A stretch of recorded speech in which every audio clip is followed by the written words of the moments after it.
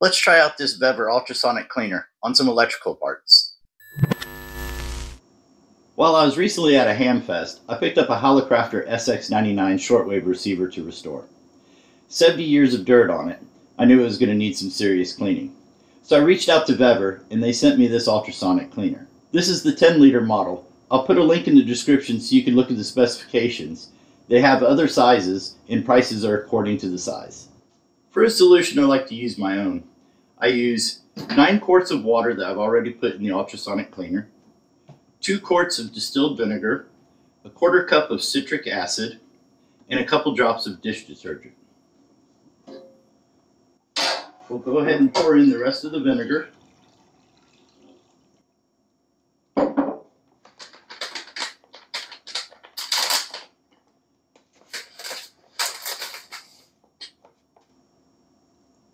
Sprinkle in the citric acid.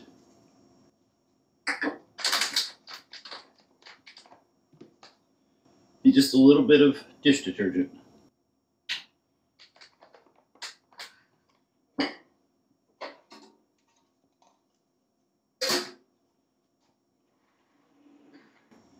We're going to set the temperature to 55 degrees Celsius. And then we're going to go ahead and let it run for a few minutes to dissolve the citric acid and mix everything up. So now let's take a look at the parts we're going to try to clean. We have some variable resistors, a PCB board, see if it can get the flux off of it, a dirty screw terminal. This switch has got a lot of gunk on it, so we'll see how I can take it off of it. And these knobs are always hard to clean, so I'll be interested to see how well they do get in the creases.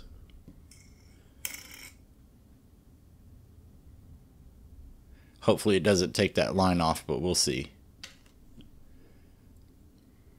And these selector switches are always a pain to clean. This one has a lot of black carbon built up on it, so we'll see if it can get that off. And then some assorted screws and other pieces. Now that our solution is ready, we're going to put our items in our basket to clean.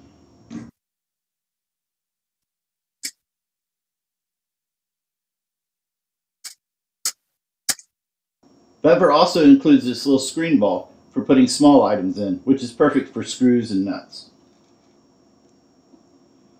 Just place it in there, close it up, and put the little flap down. We can just hook it right here on the basket and set it inside the basket. Lower the basket down. You want to make sure that the water doesn't come above this line, and you want to make sure everything is covered with water. Now I like to set it at 55 degrees Celsius, and I'm going to run this for 15 minutes and we'll see how it does.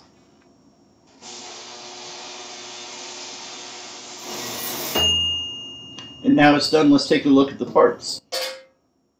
You want to be careful because it is still hot, but luckily we have this basket. We don't have to reach down into that hot solution. Give it a little shake. Now bring the camera closer so you can see. So first of all, let's take a look at this. That come out pretty nice. Aluminum's clean. Now of course it goes without saying you want to let these completely dry before you try applying power. PC board. This is something you wouldn't normally think of washing, but as long as electric's not applied to it or there's not electricity stored in it, it'll be just fine. It's done a pretty good job getting some of that old flux off. Definitely would be a lot nicer to work with now.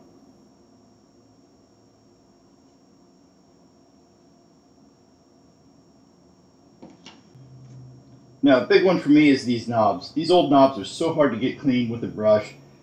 You think they're clean, you dry them off, only to find out that they're still dirty. So let's grab a rag and dry this off.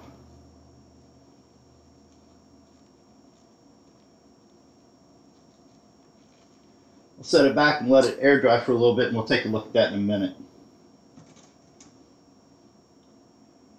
This was nice. This 1/4 inch plug connector was really filthy down inside, and it came clean. As well as there was rust on these washers.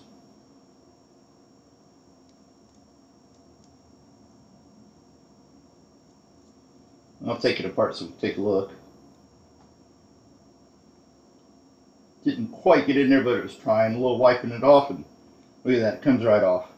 I'm pretty happy with that. That comes pretty clean. If I can hold on to it.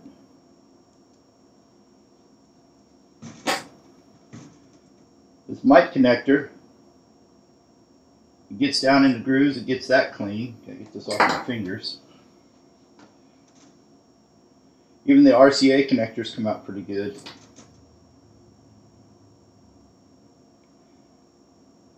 Now you will notice it did take the white line off of this knob. That's not a problem, I can paint it back in. But if you don't want to try to paint that back in, you might not want to clean this with an ultrasonic cleaner then. Screw terminals are looking like they're brand new. They come out really nice.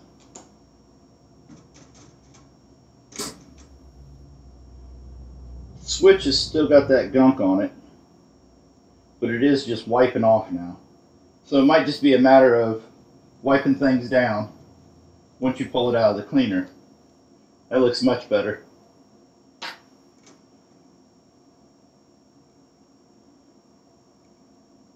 The selector switch does look cleaner.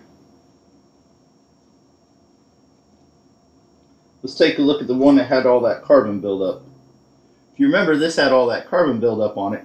You can see it's removed it. So that is much better.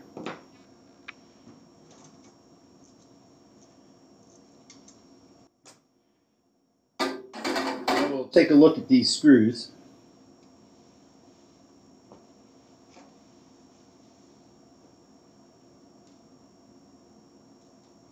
That we put in the little basket. And they were really rusty to begin with. So if we take a look at them, they're really clean. It did a really good job cleaning those up.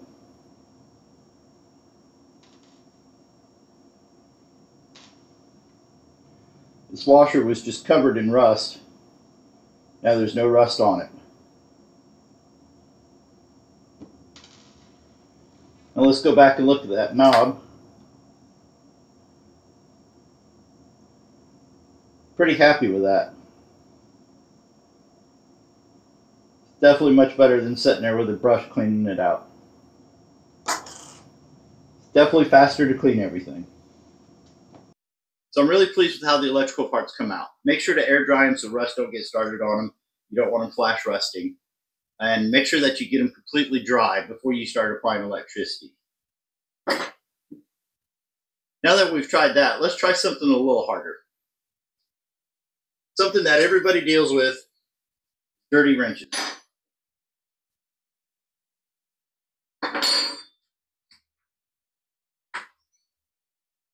So let's grab a few of the worst ones here. You can see that this one's got some kind of gunk on it. I don't know how well it'll do trying to get that off. It looks like some kind of epoxy or glue got on it. And then the rest of these are just dirty and rusty. Rust buildup and dirt. So let's throw them in there for about 10 minutes and see how it does. Pull our basket out, give it a shake. Let's load it up with some wrenches. Let's add a couple more.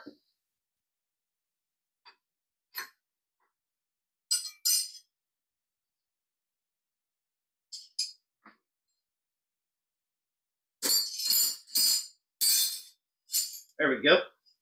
We'll place the basket back in the solution. Put the lid on. We're going to leave it still at 55 degrees Celsius. And we'll run it for about 10 minutes.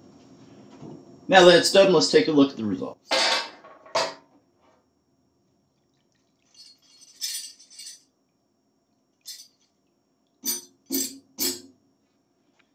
Alright, these first couple wrenches I threw on the top of the last, they weren't that dirty.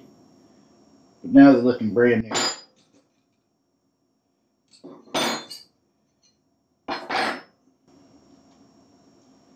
Alright, this was the wrench that had the guck on it. You can see it is coming off. Still have to scrape it off a little bit, but you couldn't even scrape it before. Probably just brush that down, maybe run it through again.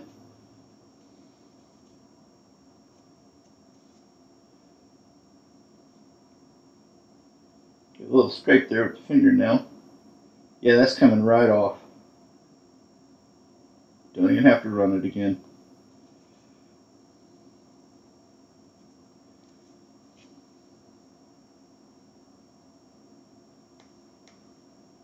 Yep. Wow, that's really nice. As far as the rustiest one, it still has some rust on it, but it is clean.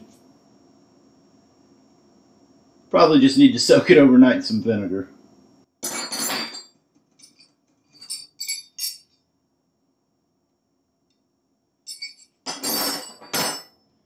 So can I recommend the Vevor Ultrasonic Cleaner?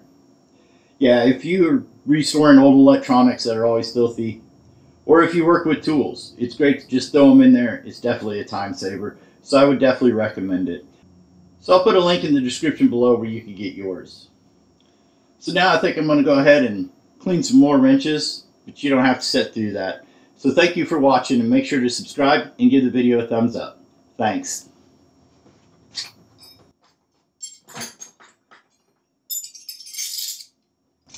Let's do a whole basket full.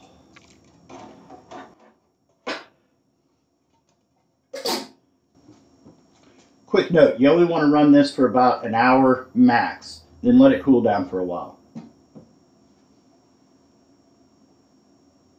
We're going to set this for about 20 minutes and see how that goes.